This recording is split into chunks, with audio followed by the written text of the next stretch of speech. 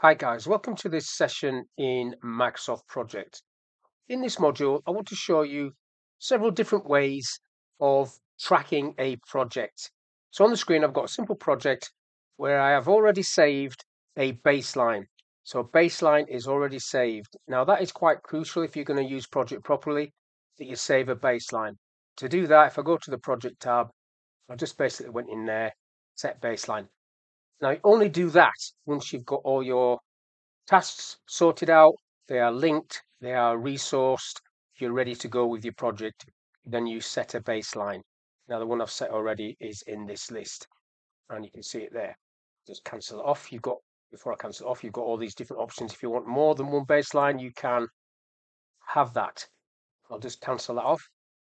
So I've saved a baseline. Now to update your tasks or track your tasks, how you're doing, you've got a few different options. If I go back to the first tab, tasks, on here you have these features where you can click on a task and click how far that task is done.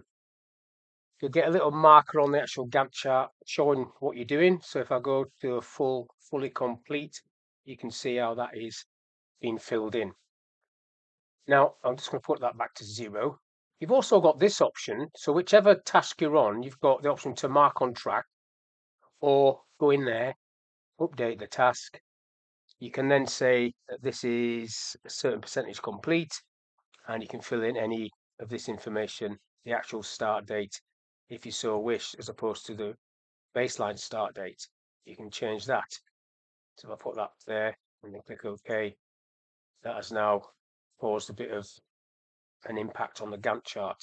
So I'm just going to undo that, Control Z.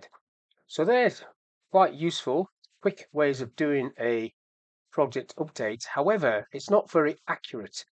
What I tend to do is I change the view to the tracking Gantt view.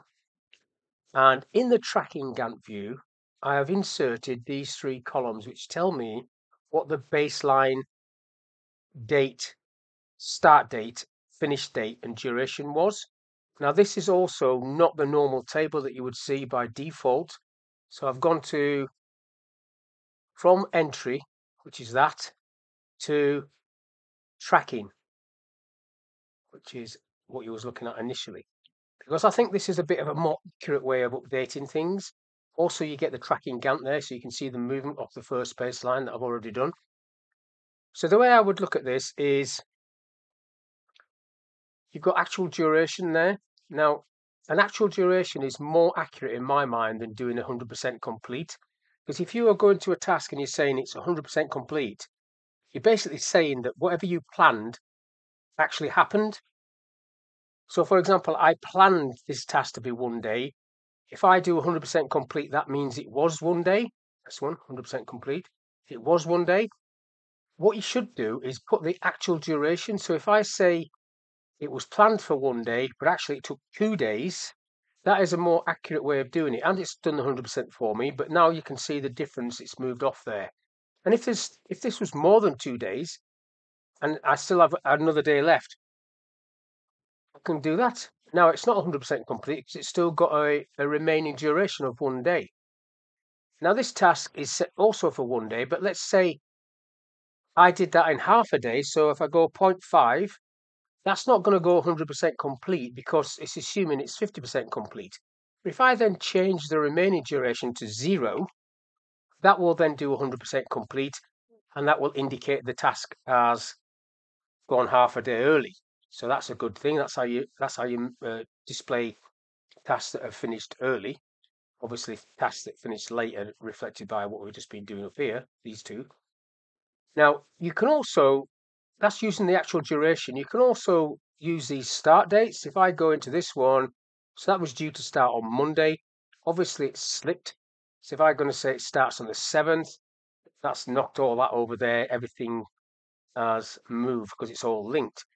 Now, none of this is complete, but I could say this was 1 day in duration, so it was actually as planned, but the start date was wrong. You could also utilize the finish date.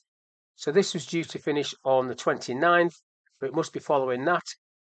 So if I say it finished on the 8th, again, it puts the 100% complete in and puts all the dates in there, and the duration is as was planned. So this, I think, using the tracking Gantt view and the tracking table, I've inserted these columns so you can see what your plan was. Now you might have to insert start 1, start 2, etc. if you've saved more than one baseline. I think this is a more accurate way of doing it. A bit more time consuming, I agree, but more accurate. So those are just a few of the features where you can go, which is straight from the Gantt chart view or tracking Gantt view in this case in the tables. You can also update things from resource usage or task usage view, these down here. So on task usage, I've got like 8 hours there. I could say actual was 4 hours, and then that task on it is only got 12 hours work on it and stuff like that. So this is you manually updating it. Now I've changed the wrong thing there. We're getting ahead of myself because I needed to insert the actual column. So I've not done that. I insert actual work. So actual work is down as 8 hours for that particular task. But if I put 4 hours, I've saved myself a bit of time there on that task. 4 hours was actual work. So that's another place that you can change the actual times that the task took.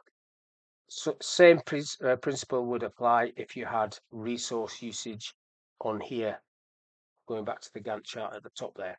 So that's all I want to talk about on this little video. How you can use the tracking Gantt and tracking table to update and track and monitor your progress in a project. So hopefully this little video has been of use. Thank you for your time. I'll catch you in the next one.